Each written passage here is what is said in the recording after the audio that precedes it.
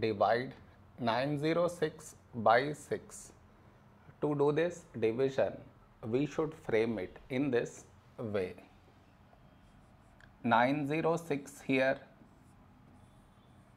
6 here. This is your step 1. Next, here we have 9, here 6. A number close to 9 in 6 table is 6 ones 6.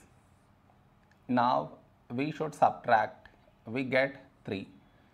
After this, bring down the beside number, so 0 down, so 30. When do we get 30? In 6 table, 6 5s 30. Now we subtract, we get 0. After this, bring down the beside number, so 6 down, so 6. When do we get 6?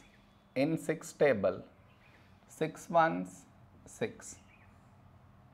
Now we subtract, we get 0. No more numbers to bring it down, so we stop here. This is our remainder, this is our quotient.